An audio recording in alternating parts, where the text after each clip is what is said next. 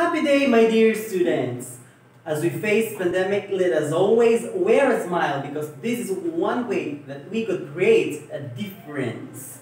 And today we'll be discussing the sum of infinite geometric series on week 4, day 4 of our lesson. And the learning competency is that the learner finds the sum of infinite geometric series. And this is the formula on how to find our infinite geometric series. The sum to infinity is equal to the first term, or the a sub 1, over 1 minus r. For r is greater than negative 1 or r is less than 1. Ibig sabihin, ang r natin, dapat siya ay naglalaro between 99 hundredths, negative 99 hundredths to positive 99 hundredths. Tandaan natin kung saan siya bumuka, yun ang malaki. Okay, so let's have the example for this. Ito na siya yung sinabi ko. Naglalaro lang ang value ng r sa 9 tenths or 99 hundredths, depends on you, to 9 tenths. Positive, negative. Let's try this one. Find the sum of an infinite geometric sequence, 9, 3, 1. But before that, of course, you have to identify r if it is suited to the condition. Kasi pag hindi siya suited, ibig sabihin, hindi pwedeng gamitin yung formula natin. So let's try. 3 divided by 9 is 1/3, or the lowest term of 3 over 9 is 1/3. Ito na siya, nadali 1/3. At ang 1/3 ay pasok doon sa condition natin. So the first term is 9 and r is 1/3. And let's simply substitute to the formula. The first term is 9 and 1 minus 1/3. Bakit naging 2/3?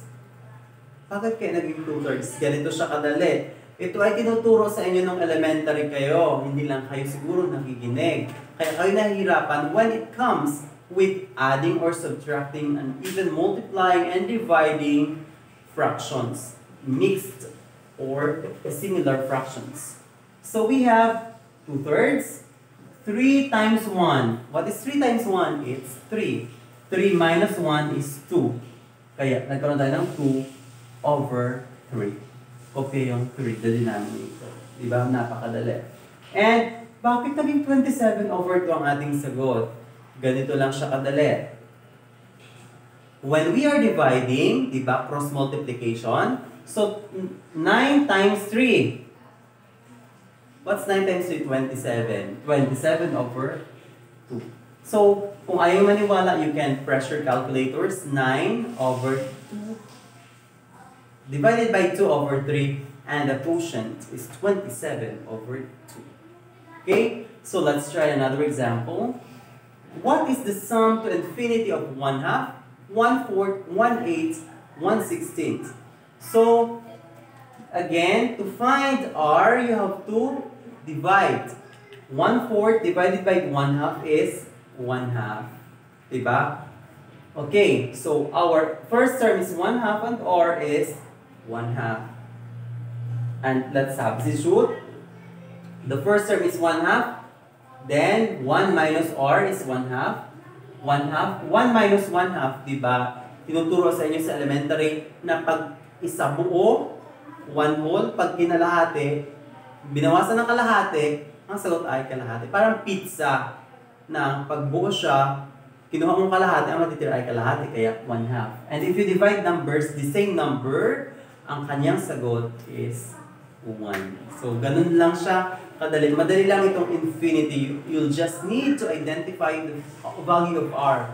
Pag ang r mo ay naglalaro lang siya, pumasok siya doon sa kondisyon na negative 99 hundredths to 99 hundredths. Positive. Pwede na natin gamitin ang formula. And let's try another one. Find the sum of an infinite geometric sequence. Negative 2 divided by 2. Tingnan natin ang negative 8. Negative 8 divided by 2 is negative 4. Ang negative 4 ba ay pasok? Kasi dapat ang value ng R natin ay 99 hundredths. Pasok ba ang negative 4? Hindi siya pasok. Ibig sabihin, kung hindi siya pasok, therefore, the series has no sum. We cannot compute kasi yung condition niya did not satisfy the value of R. So, ganun lang siya kadali. So, again, you can answer the exercises on your module week 4, day 4.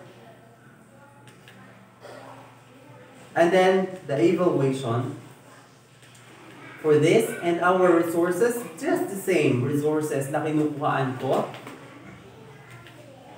And I'll be leaving you Jeremiah 31:3. I have loved you with an everlasting love. I have drawn you with unfailing kindness. Bakit? When we say infinite, my dear students, it's endless. It's forever. You can experience love to be loved forever. You can experience true happiness, satisfaction in life when you have Christ in your life. He gave His Son, Jesus Christ. He died for us that we may live. Yun yung sinasabi natin, infinite. And our role or responsibility is that we will be having Christ-like character in us in order for us to live fully and to inherit the kingdom He is preparing for the righteous. God bless everyone and keep safe. Keep tuning in for more lessons to be uploaded. God bless.